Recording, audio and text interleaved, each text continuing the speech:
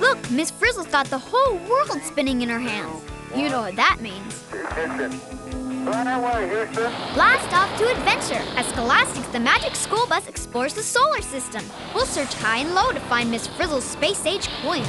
They're clues to help us find her. It's hands-on, interactive fun in outer space. We can go visit Venus, navigate to Neptune, jump up to Jupiter, or walk on the moon. I was strolling on the moon one day. Along the way, we'll learn lots of fun things, like how gravity works, and what happened on Mars.